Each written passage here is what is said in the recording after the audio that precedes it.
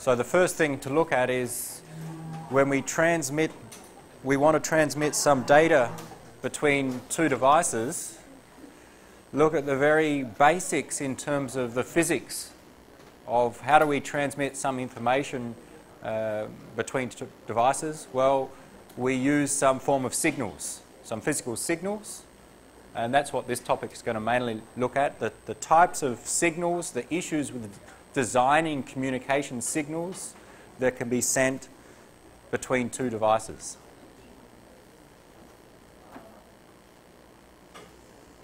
First, some terminology.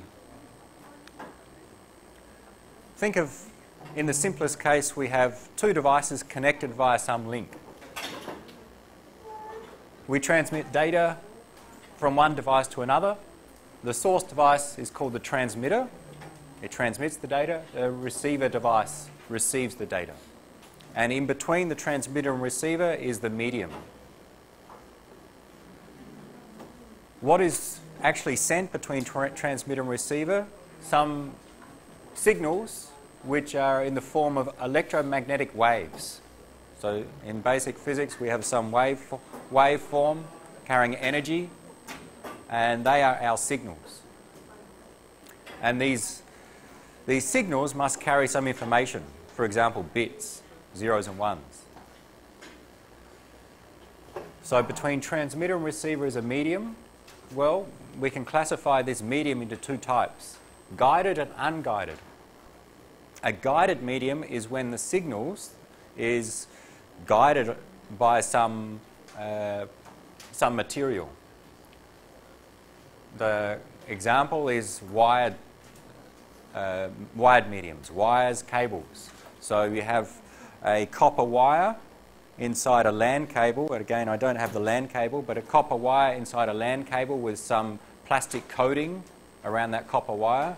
If we transmit electricity across that copper wire, an electrical signal, then that signal is maintained along the copper wire and does not disperse, or does not disperse much. You can think that signal, as some waveform, is guided along the copper wire. Similar, if we have optical fibre, our signal is light. With optical fibre we have glass or plastic fibres, and we send light into that fibre and it bounces over both sides and traverses through the optical fibre. The light, the signal, is contained within the optical fibre. It doesn't disperse, or not much at least. So that's a guided medium in that the signal is guided along a particular material. So wires and cables, twisted pair, copper cables, coaxial cable, optical fibre. We'll talk about some of these technologies in the next topic on transmission media. Unguided is essentially wireless communications, where we transmit some signal and transmit it across the air, maybe through water or a vacuum in theory, and those signals may disperse in multiple directions. They are not guided by a particular material, by some cable or some wire. So when my laptop is using Wi-Fi, wireless LAN, it sends a signal to the access point up on the wall. And you can think the energy, there's an antenna built into the laptop. The energy is transmitted out of the laptop, some signal, and it disperses, in fact, in multiple directions. If we could see that signal, we would see some energy is travelling as a waveform to the access point, but also the signal is being transmitted in that direction, up, down, and essentially all around. So the signal is not guided inside a particular medium, it's unguided in this case. So essentially wired versus wireless, guided or unguided communication mediums.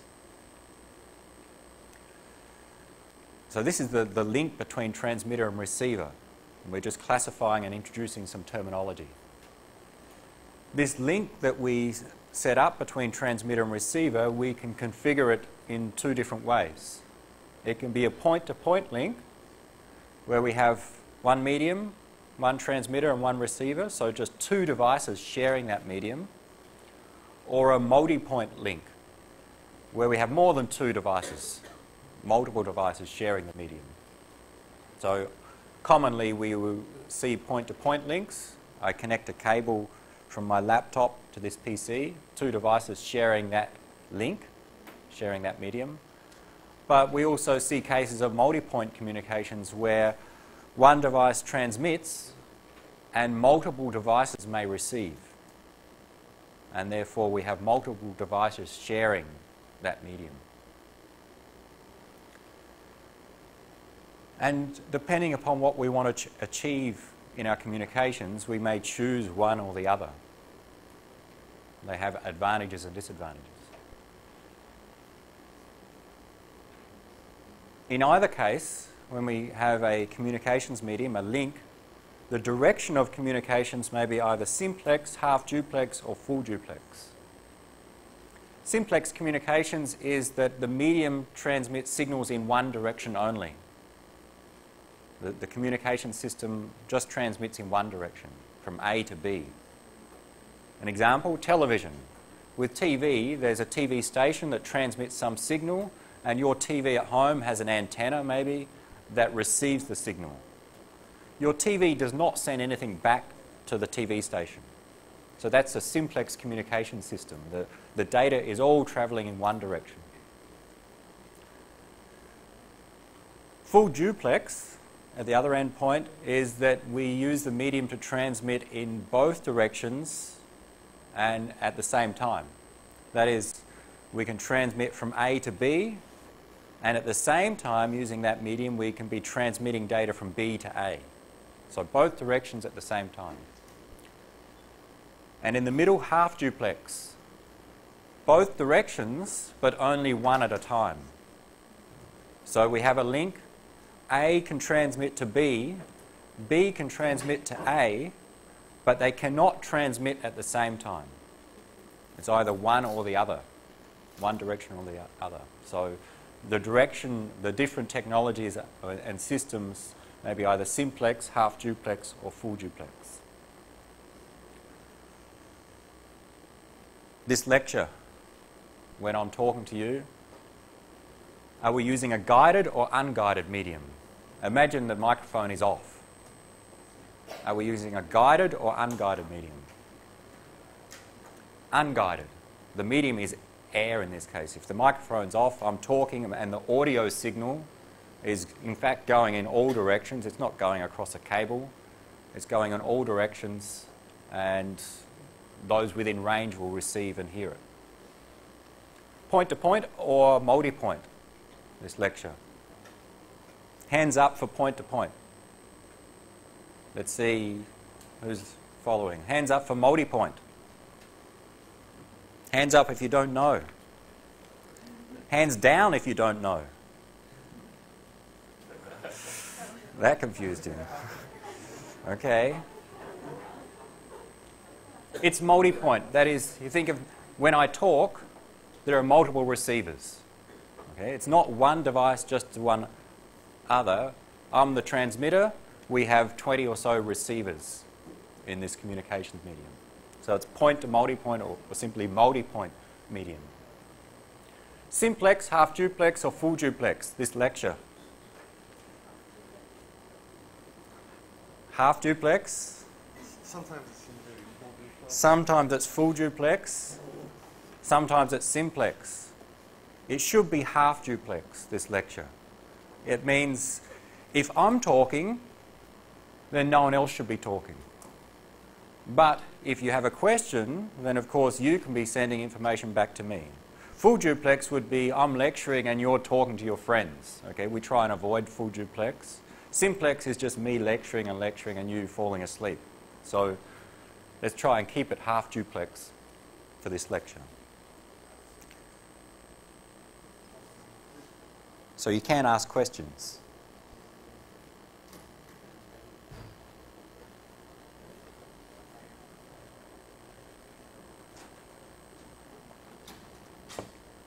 So what we want to focus on really in this topic is the signals that are sent from transmitter to receiver.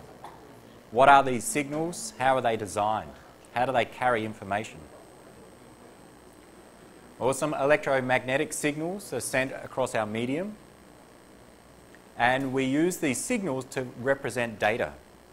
If you think of the data, if we want to send a file, as a sequence of bits, my computer wants to send bits to some destination, then I need to generate some signal that goes out of the computer that represents those bits. We'll look at different ways to do that. What we're going to see is that the communication signals that people use to transmit across systems, we usually design them to be made up of multiple simple component signals. That is, we take some simple signals and combine them together to get one more complex signal. And we're going to look at the mathematics of that and see how that impacts on our signal design and performance. We'll see that we can analyze signals from two different perspectives, two different domains, the time domain and frequency domain. Time domain you'll be familiar with, frequency domain we'll explain as we go through.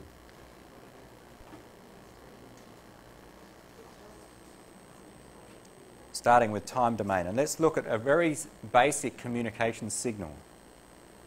Actually, we still got a few more, some terms to introduce. And I think you know this difference between analog and digital. You've seen this in computing courses and in general physics courses. Okay, we can differentiate between analog and digital waveforms. Analog, the signal is continuous over time, continuously varying. A digital signal we think is that it's some constant level, then instantaneously changes to some other level, like this square wave. So the difference between analog and digital.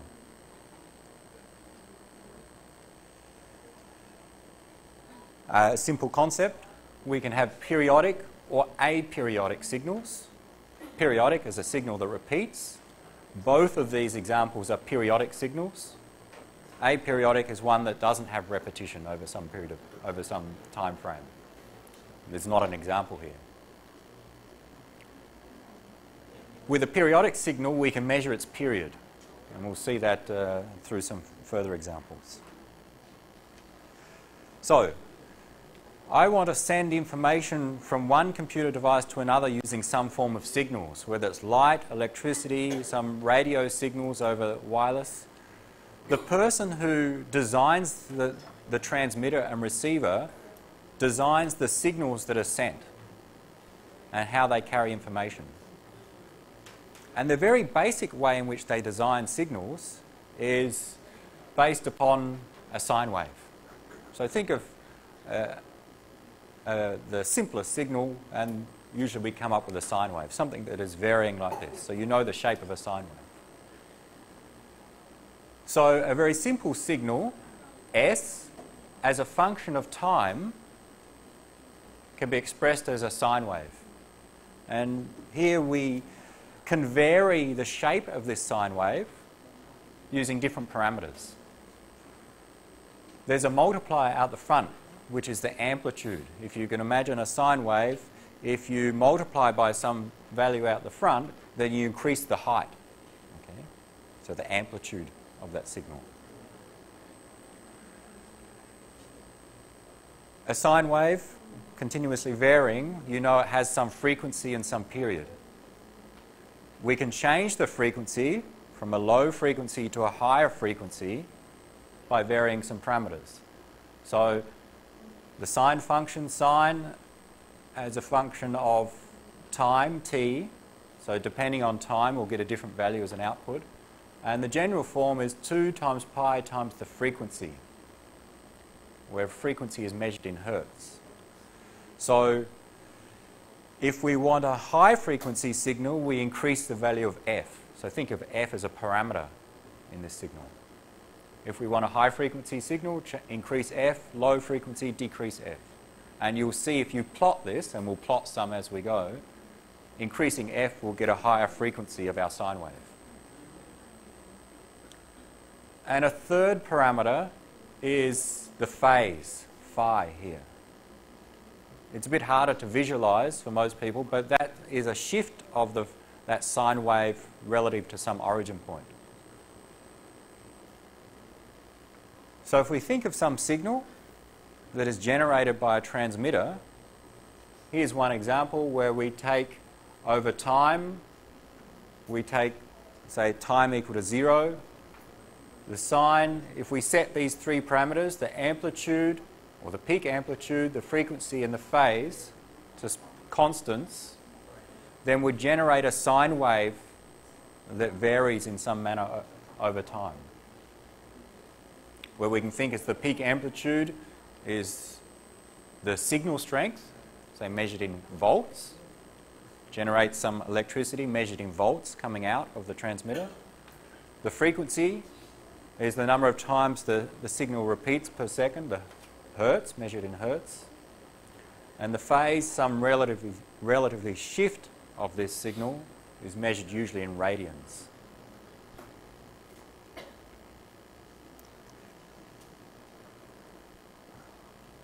Some other parameters that are related to these three parameters of our very basic sine wave is the period. And you know the period is simply the inverse of the frequency. A frequency of 2 hertz gives a period of half a second. And another parameter is the wavelength. The distance occupied by one cycle of our signal, and calculated as the speed of light, c, divided by the frequency. Gives us the wavelength of that signal. So in fact, starting with a very basic communication signal, a sine wave, we can have three parameters that will change the shape of that sine wave. The amplitude, or the peak amplitude, the frequency and the phase. And related to them are the period and the wavelength of that signal. This shows 4 examples of a sine wave with varying parameters. The first one, so we see on this plot, on the time is ranging from 0 seconds up to 1.5 seconds. And as the caption here, we see the amplitude is 1, the frequency is 1, f is 1, and the phase is 0. So if we write that signal, the top left one, say S1 of t, some signal as a function of time, the equation for this, amplitude is 1 times sine 2 times pi times the frequency.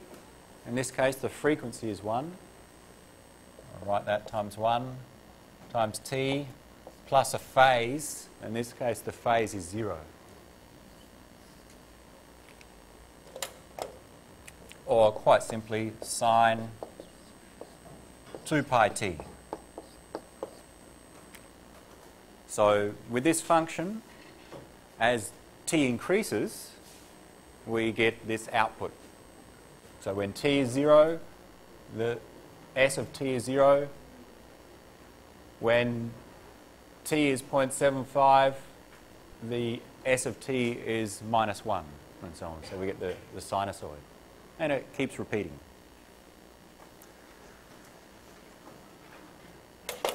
By changing the amplitude, the frequency, and the phase, we just change the shape of that sinusoid. And the top right one, we see the same equation, except we've changed the amplitude to 0.5. The peak amplitude is now half. Frequency is the same, phase is the same, and you see the shape is just shrunk. It's condensed. Okay? So the peak goes up to 0.5 and to minus 0.5 here. The bottom left plot shows the same as the first, except the frequency is now 2. So it would be 1 times sine 2 pi times 2t plus 0. Which is simply sine 4 pi t for the bottom left signal. And we see the difference now is that within 1 second we get 2 repetitions of the cycle. That is, we have a frequency of 2 hertz. In 1 second, 2 repetitions. Here we have a frequency of 1 hertz. Sorry, from 0 to 1 second. The period of our top left signal is 1 second. That is, one cycle, the duration is 1 second. It repeats every 1 second. The period of our bottom left signal is half a second because it repeats every half a second.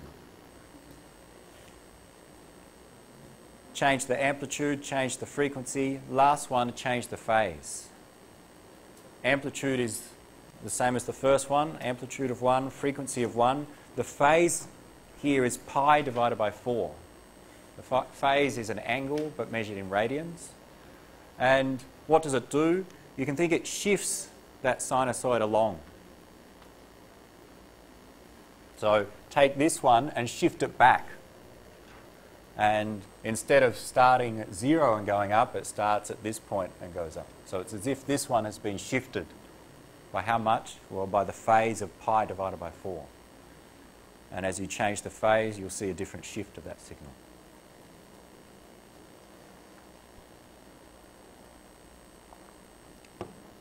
So for now, all we're doing is covering some high school mathematics or physics of the sinusoid, okay, a sine function.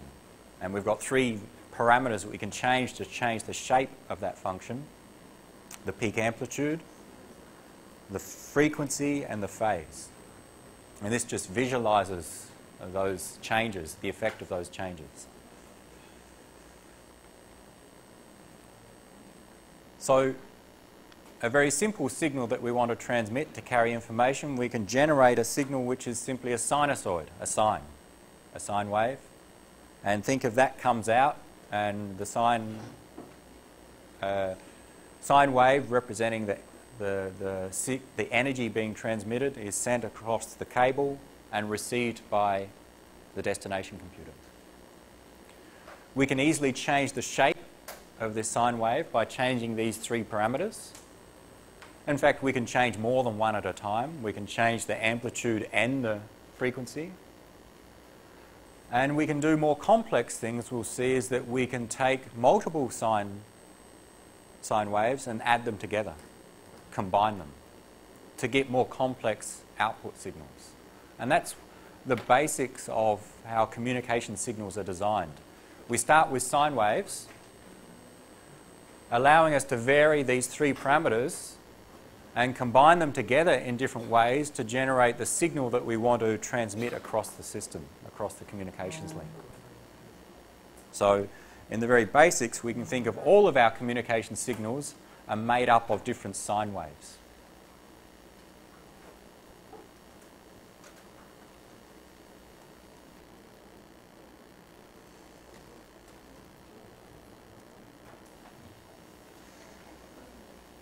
Any questions? Everyone remembers the sine function.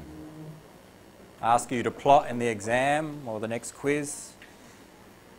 Well, I wouldn't ask you to plot, but I would ask you to be able to recognise, given this plot, tell me the frequency.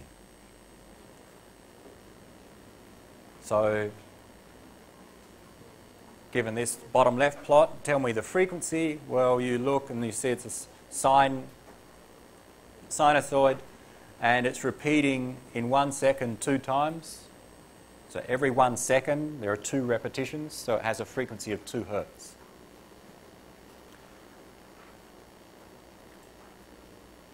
Or, given this plot, write an equation for it, at least in this simple case. Well, you see the peak amplitude is 1, the frequency f is 2, the phase, because it starts at 0, there's no offset or shift, is 0. So this one would be the signal as a function of time is sine 4 pi t. So you need to remember this general function here. That a signal is the peak amplitude times sine 2 pi ft plus the phase. And then if you can determine those 3 parameters, the value of the peak amplitude, frequency and phase, then you can determine the equation for that signal. 2 pi times the frequency. If the frequency is 2, we get 4 pi times t. T is the parameter of the function, the time.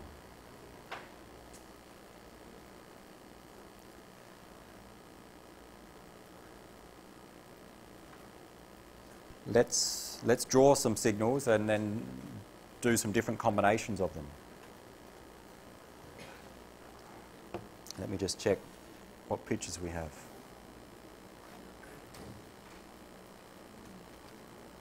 Okay, so with our basic sine wave, we can vary those three parameters to change the shape, but we can do more. For example, we can add two different sine waves together. This is an example signal, S of t, sine 200 pi t plus 1/3 sine 600 pi t. So we've taken one sine wave plus another sine wave, and we'll get some different shaped signal as an output. We'll plot that in a moment, or a similar one. So we can combine these sine waves together to get different shaped outputs. And the communication signals that we deal with, we can think as being composed of many different component sinusoid signals. They're made up of many different sine waves, and usually at different frequencies.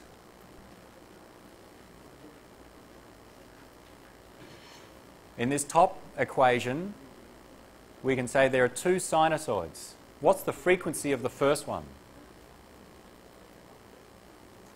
100 what? 100 hertz. Okay, from the first component, let's call this the first component, sine 200 pi t. Map it back to our general equation.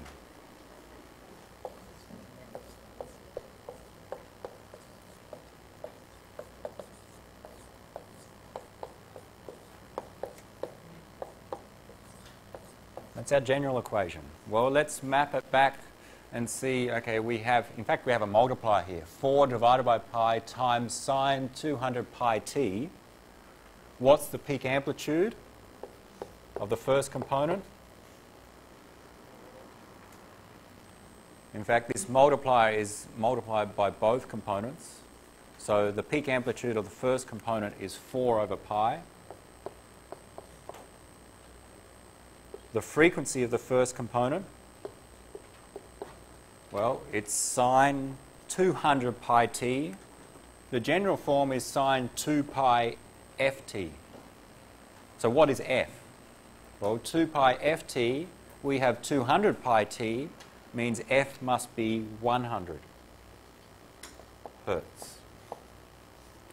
Because 2 times pi times 100 gives us our 200 pi times by the time.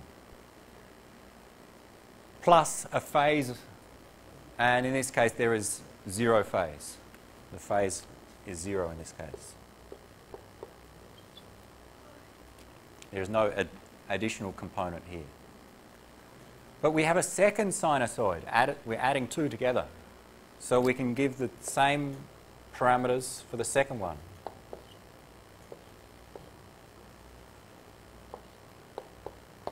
Peak amplitude of the second component. Write it down.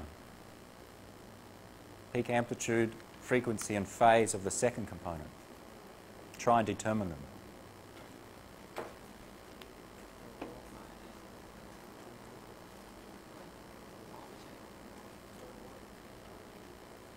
Okay.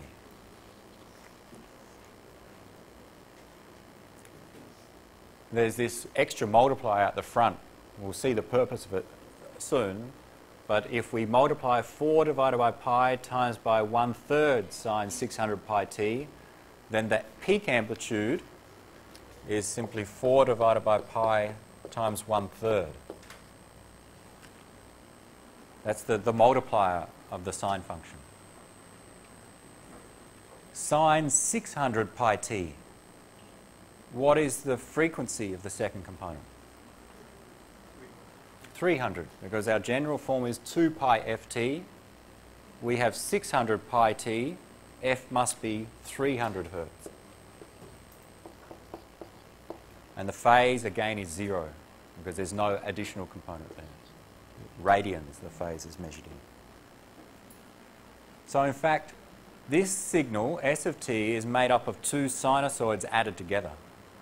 And both of them have different values of these three parameters: the amplitude, the frequency, and the phase. And in general, our communication signals that we transmit, we can think as being made up of as a combination of different sinusoids. It'd be more complex than this, but this is the principle, that we can add them together to get a different shaped output. I'll show you a plot of this one in a moment. Where each of the sinusoid signals have a frequency. So in this case we have two components with two different frequencies, 100 Hertz and 300 Hertz, and also different peak amplitudes. Let's plot this before we go on to the next part.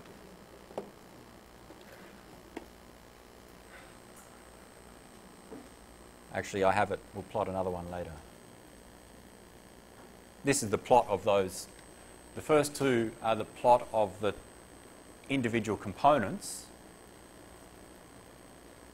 And the third plot is the addition of the two. Now, the scale on here doesn't exactly match the equation. Here, it's a general scale where uppercase T is the period. But the shape matches what we have here. We have a frequency of 100 Hertz. Well, we have to adjust T here. And then a frequency which is 3 times as much, 300 Hertz. Well, you see the frequency of the second plot is 3 times as much as the top one. And it's also 1/3 of the peak amplitude. You see, if this is a peak amplitude of 1, this will be 1/3 of that. So the shapes at least match our components here. When you add them together and plot them, you get this shape. Okay, there's these humps here, 2 humps at each point here. Importantly in this case, that the frequency of the resulting signal is the same as the top signal. We see the repetitions here, here, and if we keep going, which is the same as the top signal. And that was the way that that equation was set up to produce that. If we take some signal and we make it up by combining different sinusoids together, when all frequency components are integer multiple of one frequency, then that one frequency is called the fundamental frequency, and the other components are harmonic frequencies. In our example equation, first component was 100 Hertz, second component was 3 times 100 Hertz, which matches this condition here.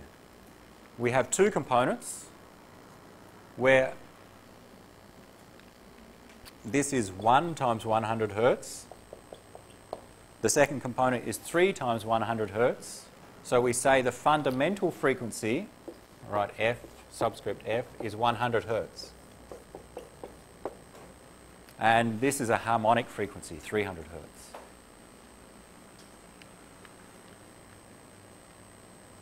When we add these sinusoids together, which match this condition, then the resulting signal has a period equal to that of the fundamental frequency component. The resulting signal has a period and frequency the same as this 100 Hertz signal.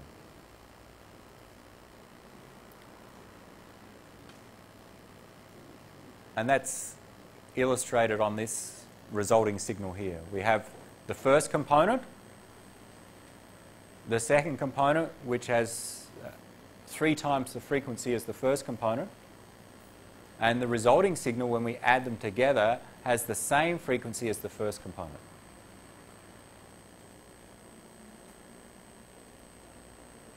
So if we structure our signal by adding sinusoids together, we can get a resulting signal of a particular shape, and having properties, in this case the properties are that it's the same frequency as the fundamental frequency. In general, by combining sine waves with different amplitudes, frequencies and phases, we can design or construct any communication signal we want. So any real signal that we transmit, we can think of it as made up of individual sinusoids, sine waves. And people use this to design signals. So the people who create your wireless transmitter or design the standard for the wireless LAN or your ADSL modem and so on, they need to create some hardware that generates signals. Well, how do they design that hardware? Well, they design it based upon these fundamental concepts of, we can think of a signal as just a combination of many sine waves. And we can use that concept to design the signal and look at its performance.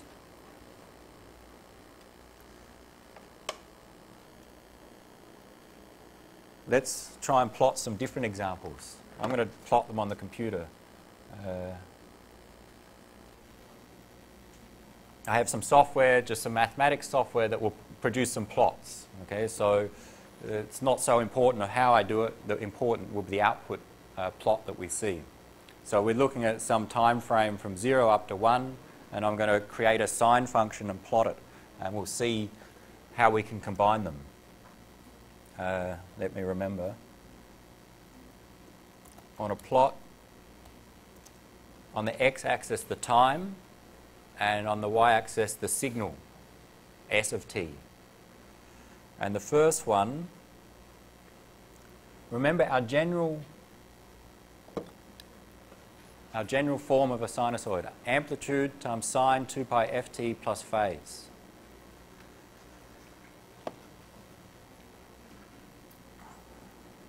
Let's set the peak amplitude to be 1.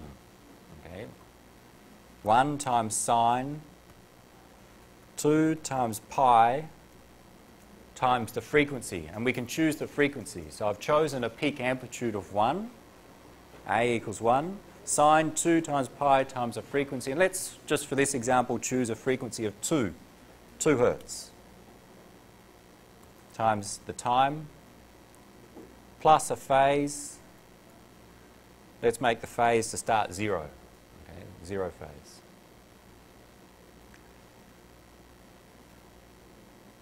And let's plot that as a blue line. This is just the software I need to specify. I'm specifying the colour. Let's see if it works. Okay.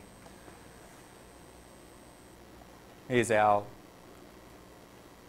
signal, peak amplitude of 1, so it goes from +1 to -1.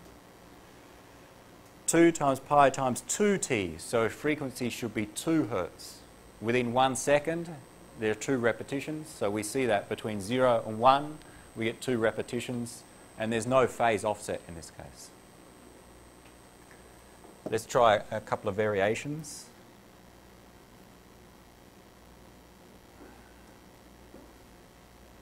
What do I want to do? First, I'm going to change something, set the axes to be... Currently, my axes range from -1 to +1. I'm going to change that.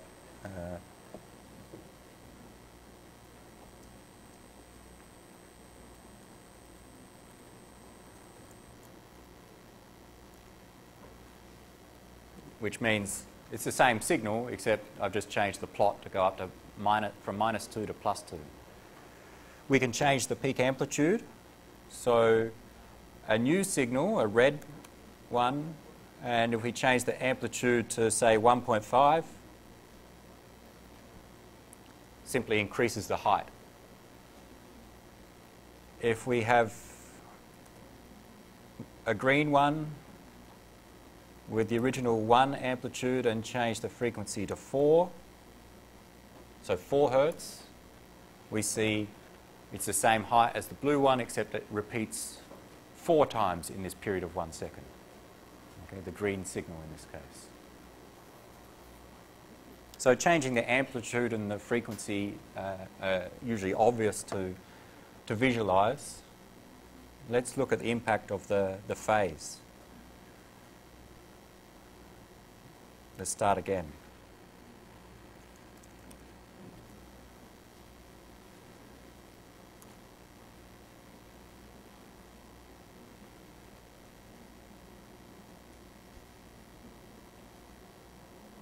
So our first signal again.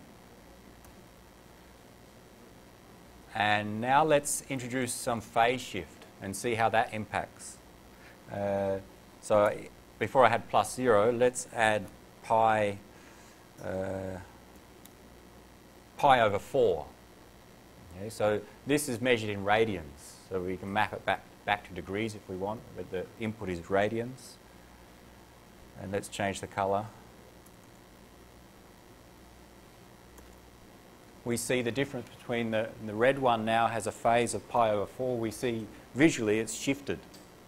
Okay, by introducing this phase, we have the shift of from some point of origin. And we can keep changing the phase. Pi over 2. Another one, 3 pi over 4. Yellow, it's hard to see. And simply pi.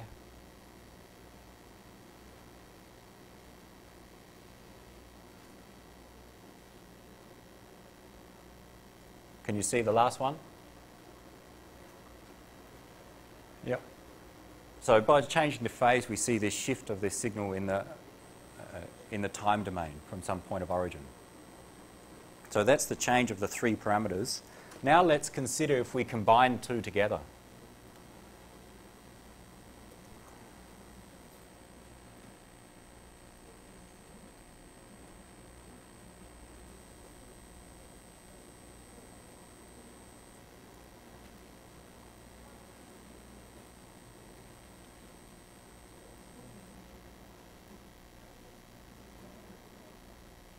Take our original signal and then add a new one, which is a third of the amplitude. And instead of a frequency of 2 Hertz, change it to 6 Hertz. So I've shrunk the peak amplitude by a third and increased the frequency by 3 for the red one. And now if we add the 2 together, what do we get?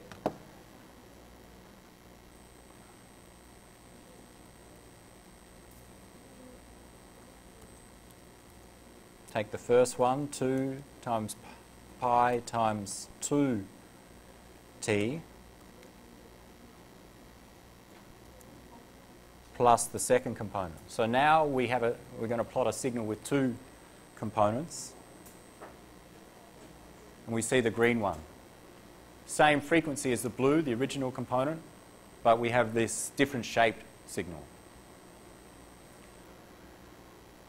We'll add some more components shortly and see how that impacts and what that results in.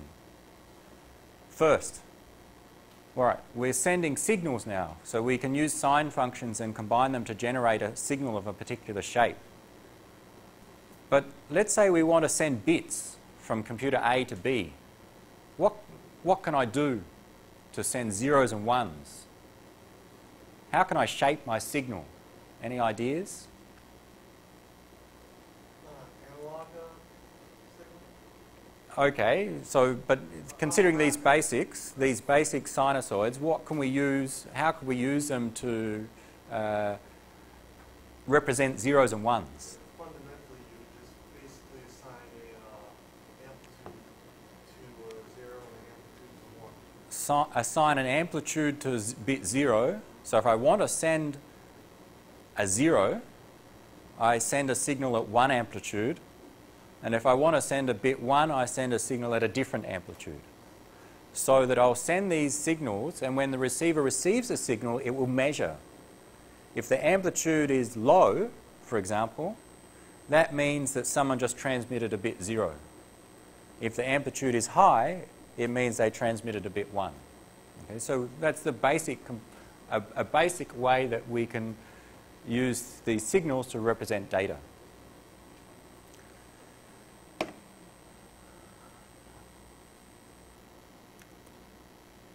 let's say I want to send the sequence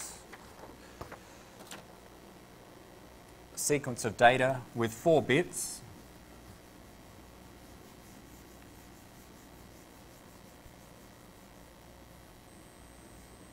The data I want to send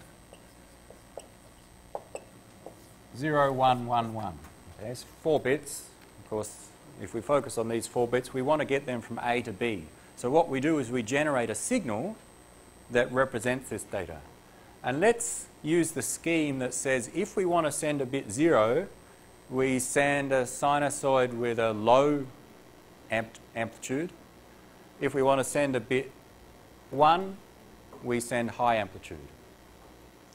In fact, we can simplify that and try and draw a case that captures that information. Let's try. And what we do is for some period of time we send a signal to represent the first bit, and then for another period of time, the same period, we send a signal to represent the second bit, and so on. Let's see if we can use just a sine wave to do that.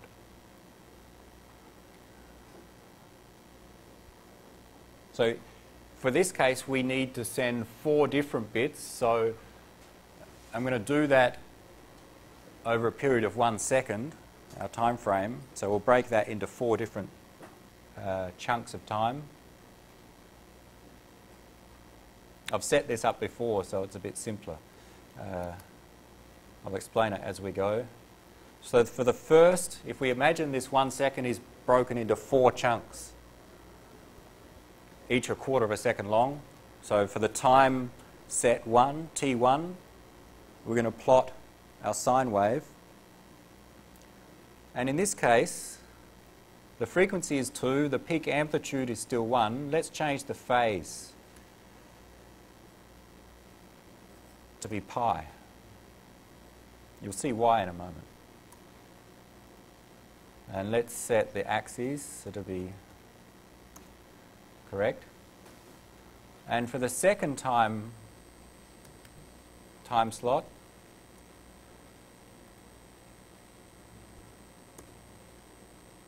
I'll use the same phase, and the third time slot I'll use a phase of 0, and the fourth time slot a phase of pi.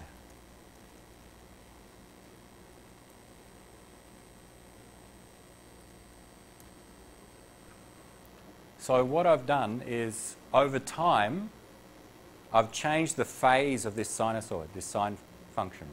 So I've used the same peak amplitude over 4 time slots, 1, 1, 1, 1, the same frequency, 2 hertz, 2, 2, 2, but I've simply changed the phase in this example. And this is the resulting signal that's, say, transmitted across our link, where we're using the scheme when it's low, it represents bit 0, and when it's high, bit 1. So 0, 1, 1, 1.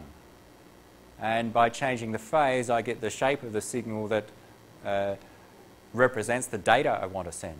Whenever I want to send a bit 0, I set the phase so that we go down, and bit 1, the phase so that it shows a positive peak, negative and positive. A very simplistic way to transmit bits as some signal. It may not be like that in real life, but it captures the basics. How fast did I send bits?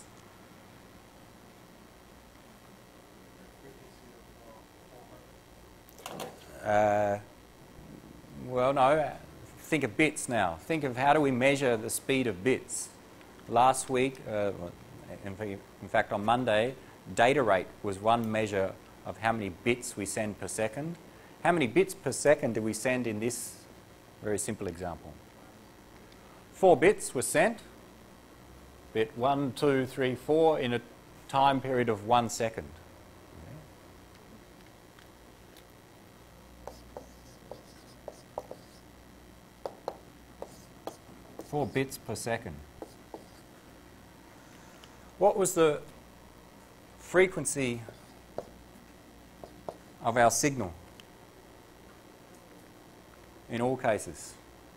Remember, if we look at the sine, the peak amplitude, the frequency, in this case, is 2 Hertz. In all cases, it's 2 Hertz. So I set that.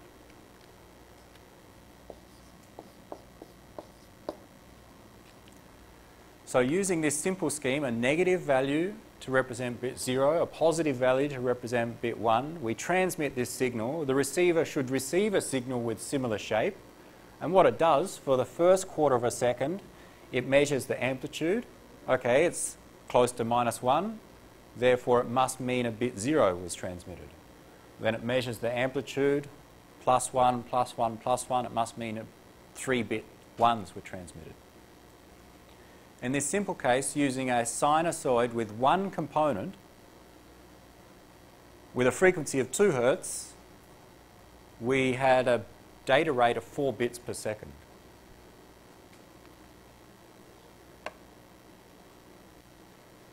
Let's try using a different signal and see what happens when we change the signals that we use, how that impacts upon our data rate and our other performance metrics.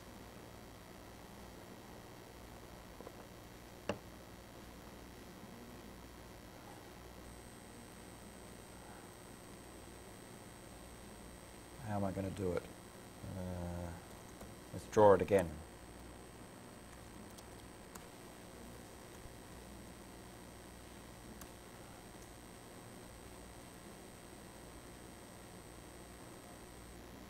Instead of having one sinusoid component, I'm now going to generate a signal using 2 components.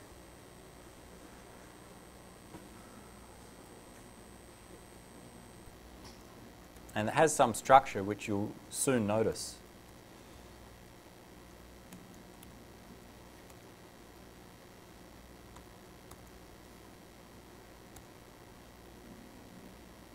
I hope it works. Now we have a signal which has 2 components. Sine 2 pi 2 time 1 plus pi. Peak amplitude is 1. Frequency of this component is 2. Phase offset is pi. And a second component with 1/3 amplitude, frequency of 6, and a phase offset of pi. And we're missing a bracket there. Let's see how it goes. And then we'll do that for the other time periods.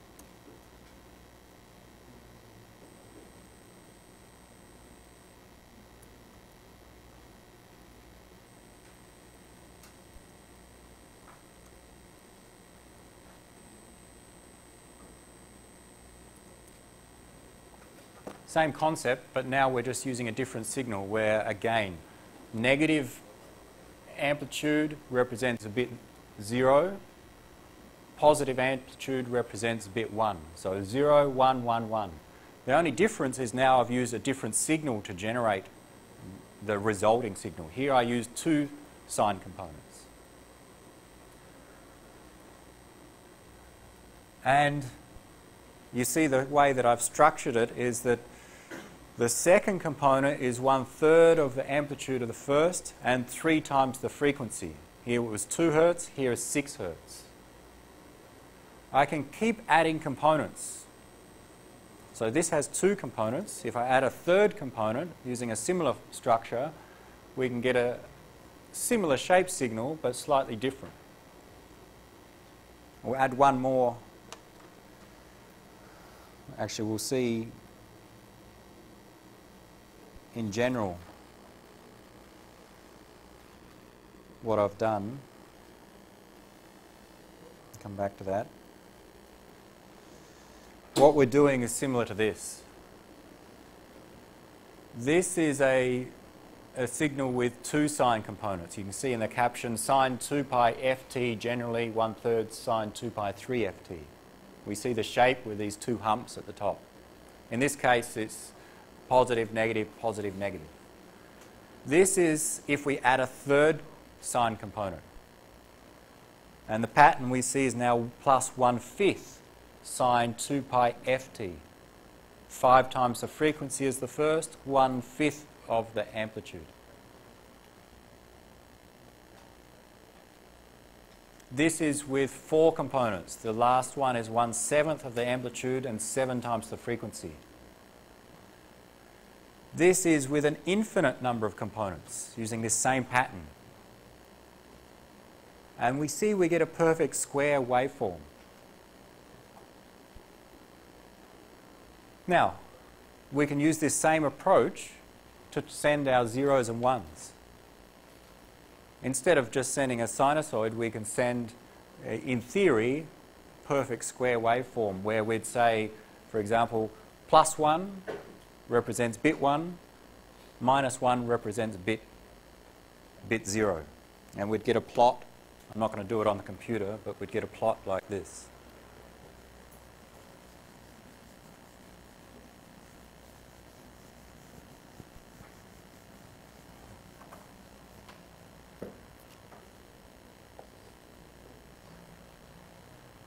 For our 0, 1, 1,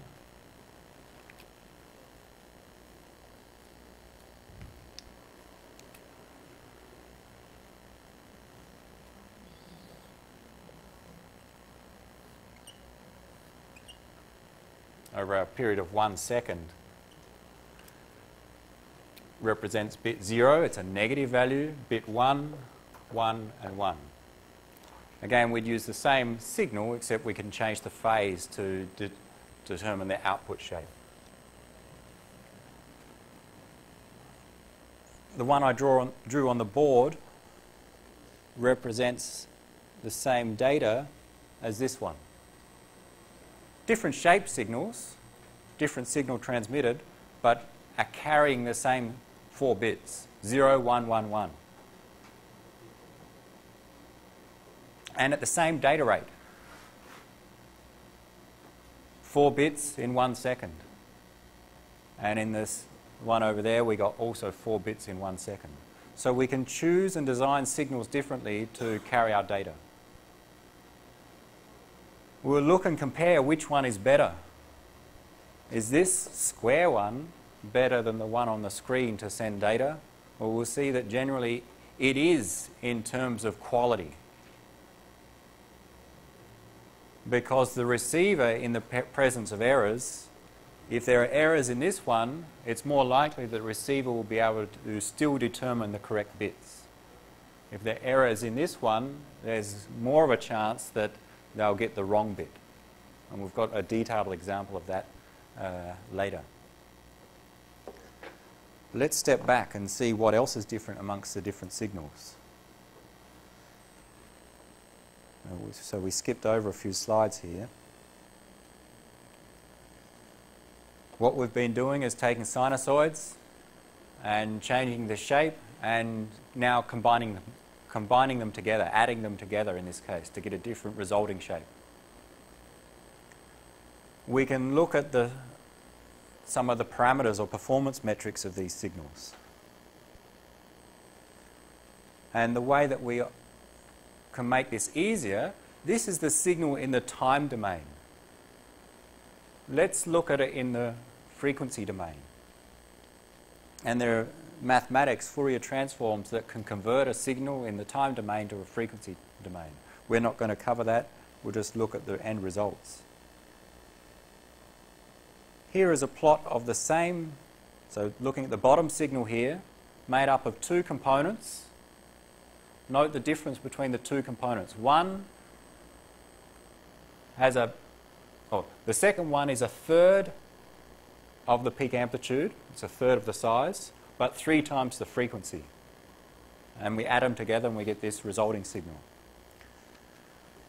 In the frequency domain, what we do is we consider the individual components and we consider their peak amplitudes and their frequencies. This is a plot of the same signal, the bottom one on the previous slide, but in the frequency domain. How we interpret this is say that at 1f we have one component with a particular peak amplitude, and at a frequency 3 times that we have a second component with a third of the peak amplitude.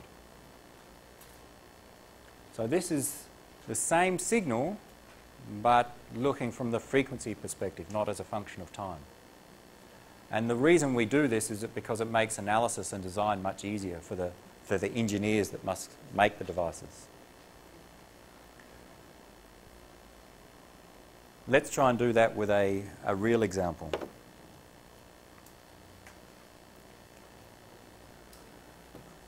And then we'll define some terminology to finish.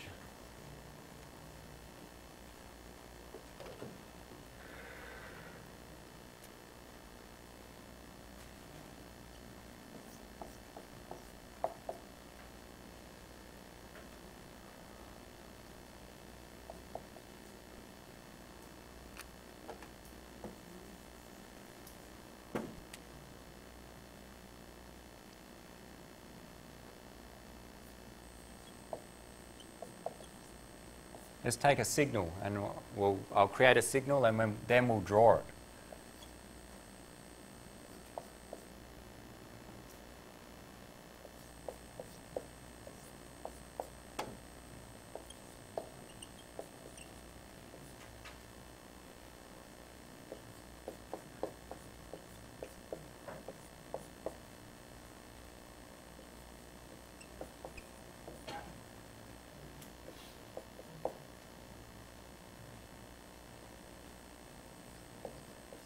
Run out of space. Here's a signal with 3 components. 15 times sine 2 pi 4t, so 2 times pi times 4 times the time, plus 5 sine 2 pi 12t, plus 3 sine 2 pi 20t. So I've created this signal. Let's analyze the individual components from our general sinusoid equation. So we have 3 components. What's the amplitude of the first component? 15, easy, just the multiplier. Frequency of the first component. Keep helping me. 4. Okay, remember the general structure, 2 pi ft. What's the frequency in this case? I've written it easily. I could have written 8 pi t. The frequency is 4 hertz. Phase, in all cases, there's no plus anything, so the phase is 0. I won't write the phase. Second component, amplitude is 5. Frequency is 12. Third component, amplitude is 3. Frequency is 20 hertz. Plot this signal in the time domain. Well, I won't ask you to do that because you need a computer to get it accurate. So if I ask you to plot this signal in the time domain, I could do it on the computer, but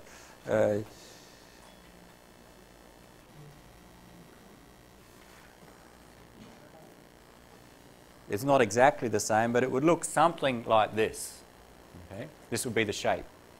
Now, for you to plot that in the time domain is, again, you need a computer to get the exact shape there. But let's analyze this from the frequency domain.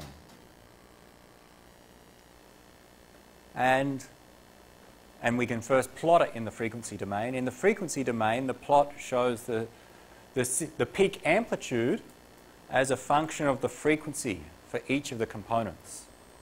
Here we have 3 components. We know their peak amplitudes, we know their frequencies. So at a particular frequency, we plot an impulse, a spike.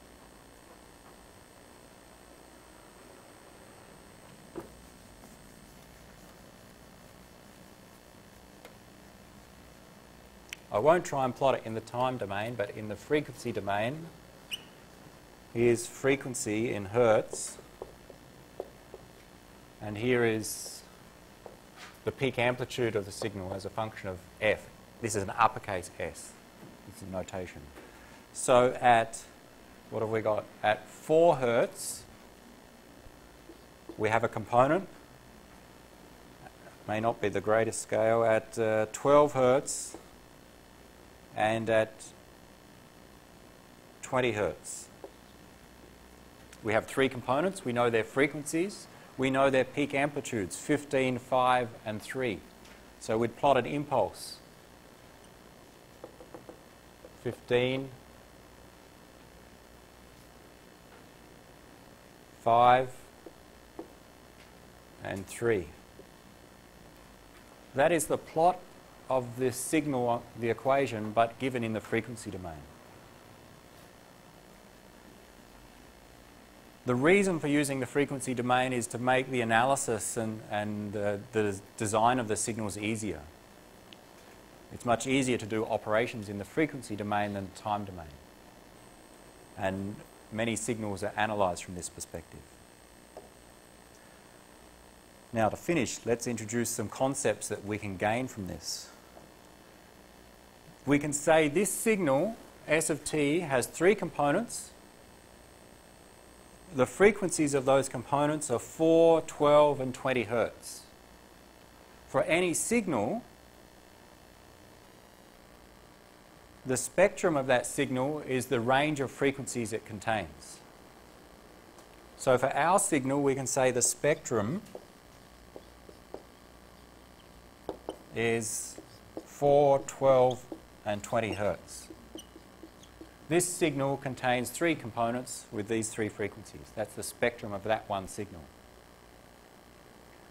Another term. The absolute bandwidth of this signal is the width of the spectrum. Our spectrum ranges from 4 hertz up to 20 hertz. Therefore, the absolute bandwidth is 16 hertz. From 4 to 20, that's the width. So the bandwidth in this case, 20 minus 4, 16 hertz. Some signals may have a DC component. We'll not cover that yet. So there's 2 new terms that we've introduced, spectrum and absolute bandwidth. Spectrum of a signal, the set of frequencies, the bandwidth is the maximum frequency component minus the minimum. In fact, on this plot, it's very easy to see the bandwidth and the spectrum. It shows us the spectrum, and the bandwidth, the absolute bandwidth, is just the maximum minus the minimum. 16 hertz in this case.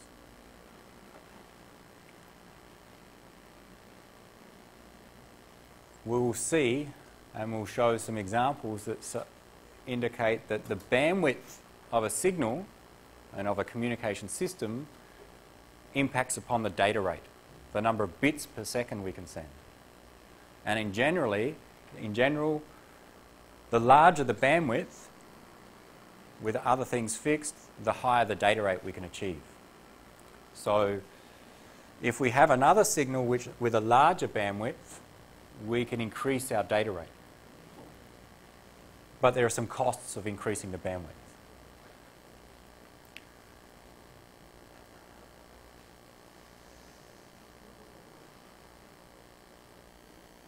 Let's see if we can summarize with one more, or finish with one more example.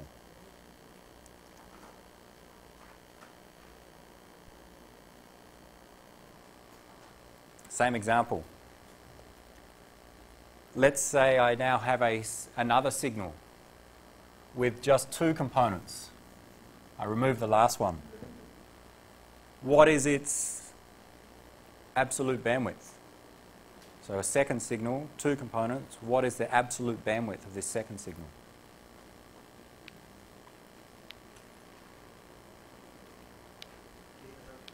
It's 8 hertz, because now we have 2 components.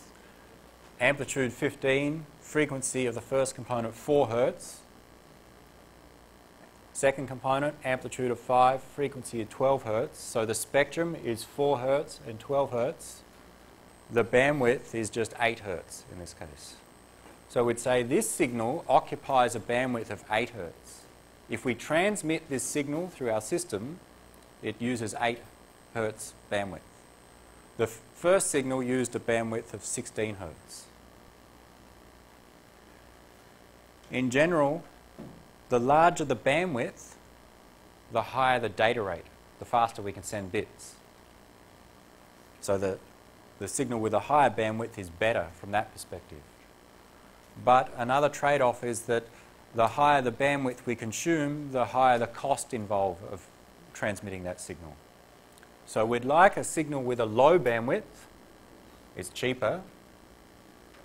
But we'd like a signal with a high bandwidth because we can send more bits per second. So there's a trade-off there in that when someone designs a signal, what signal do I transmit across my Wi-Fi, my wireless LAN, then they need to consider that trade-off of do we design one with a large bandwidth or do we limit it? So the trade-off between data rate and cost.